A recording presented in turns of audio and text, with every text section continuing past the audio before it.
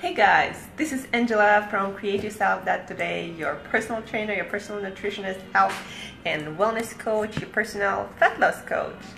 As you might know, I'm on a journey to reach my leanest body self to prepare for a sports model competition, and as a result I'm researching more and more the science of fat loss, nutrition, exercise, and so calorie deficit is essential, but you gotta figure it out through experimentation.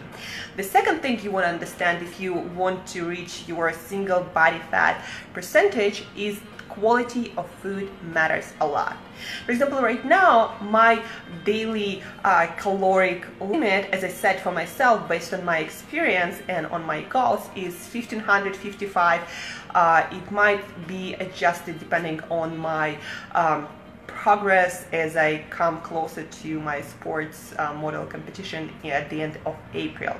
So 1500 calories I get from, so the best foods for fat loss are a lot. So 1500 calories I get from, so the best foods for fat loss are a lot of vegetables. So this is my big ass salad. So I eat vegetables fresh or cook every day. Green, leafy, fresh vegetables, and also non-starchy, colorful vegetables like your Brussels sprouts, your broccoli, your cauliflower, sometimes bell peppers, anything non-starchy vegetables. You want to eat a lot of them. Those foods are actually, especially fresh one, you can call negative calorie foods. Why?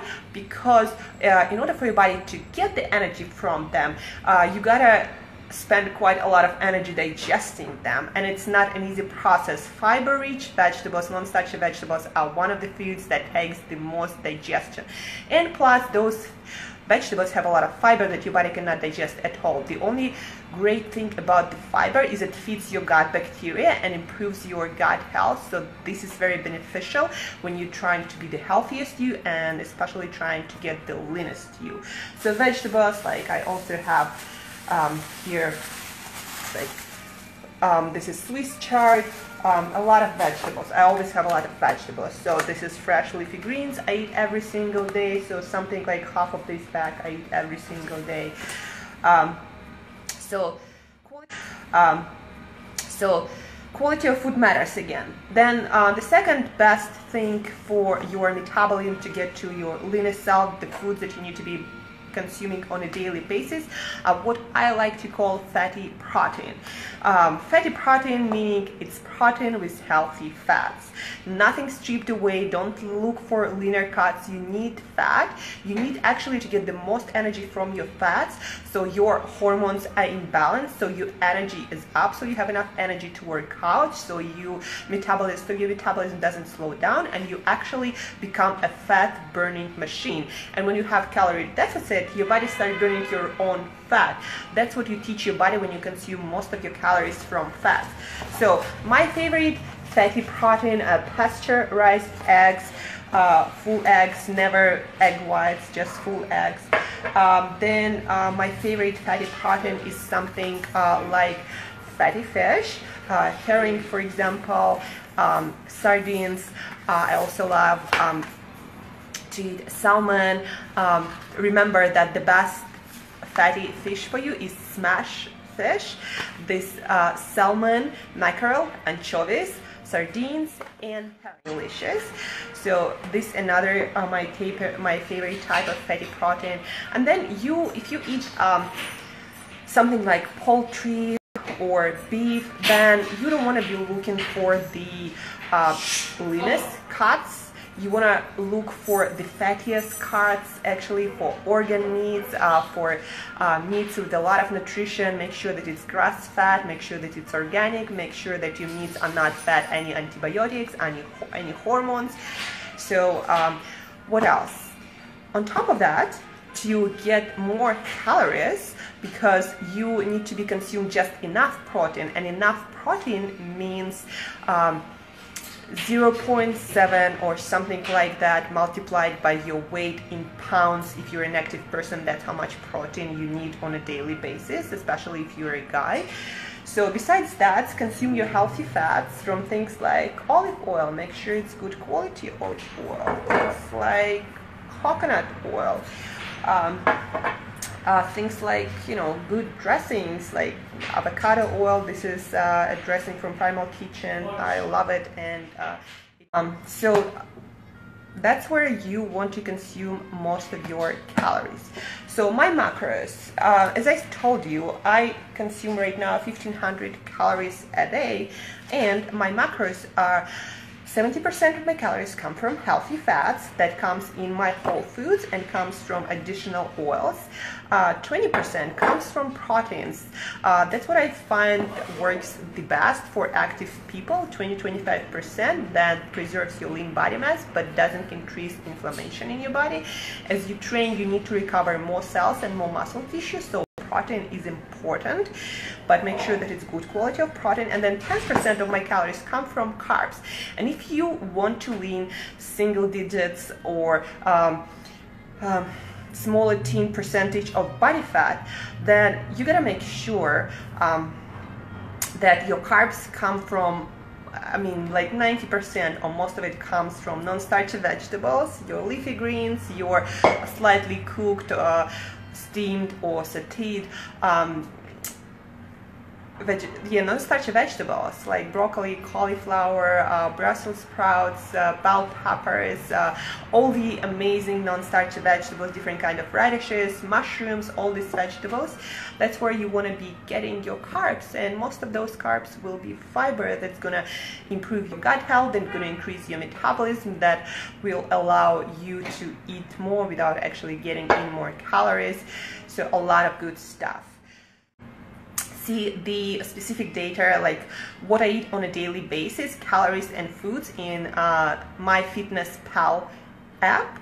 My Create Yourself Today on that app, and you can see all the foods I'm eating, you can see all my macros. But let's take today. So what did I eat today? So my breakfast was my Bulletproof coffee, my own version of it, and that was Four Sigmatic coffee, and my MCT powder.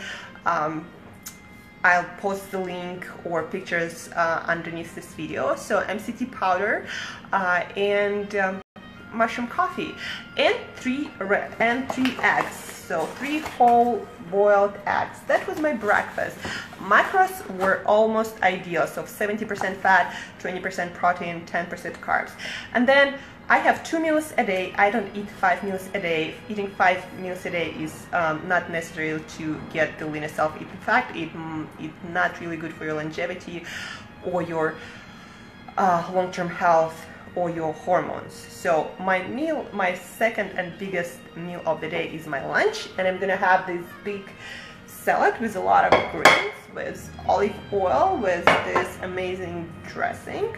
I also added some mushrooms. I also added some fermented vegetables. This is red cabbage sauerkraut.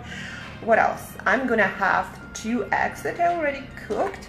I'm gonna have these 2 fishes that end up being, I believe, 300 something calories. So my whole lunch gonna end up being around 1100 calories, quite a lot, and that's how I like it. Most of the calories will come from fat. The macro is going to be around 70% fat, 20% protein, and 10% carbs.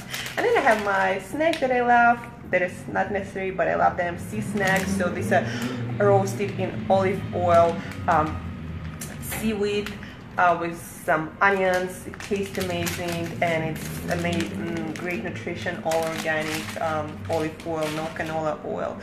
And then to finish my lunch, I actually gonna have my multivitamin. This one is one of the best on the market. All the kinds of vitamins that you need in the bioavailable form, meaning the form that your body actually can absorb. And that's it for today. And then I'm gonna do my intermittent fasting. I fast for 18 hours. We can absorb. And that's it for today. And then I'm gonna do my intermittent fasting. I fast for 18 hours a day, consuming no calories at all. So I'm getting quite hungry. and about to finish this video. So 10% body fat nutrition, or single digit for guys. You want to understand three things. Calories matter. Your body will not burn fat unless you're in a deficit, but that doesn't mean that you gotta consume certain amount of calories. You gotta figure out that through practice, because we have different lifestyle, different physiques, different requirements. Quality of your calories matter the most, so you want to make sure that for a single body fat percentage, you consume most of your food from your vegetables, from your fatty protein, and of course from additional healthy fats like olive oil, like coconut oil, and similar. So the macronutrients are also very, very important. On a high carb diet, unless you're an endurance athlete, it's almost impossible to get to single body fat percentage. So you want to make sure that your macros are in check. Macros are macronutrients: fats, carbohydrates, and proteins. And the best ratio that I found is somewhere around 70% fat. You need your fat for energy, for your hormonal balance, for basically great gains in the gym, great energy, and great performance, mental and physical.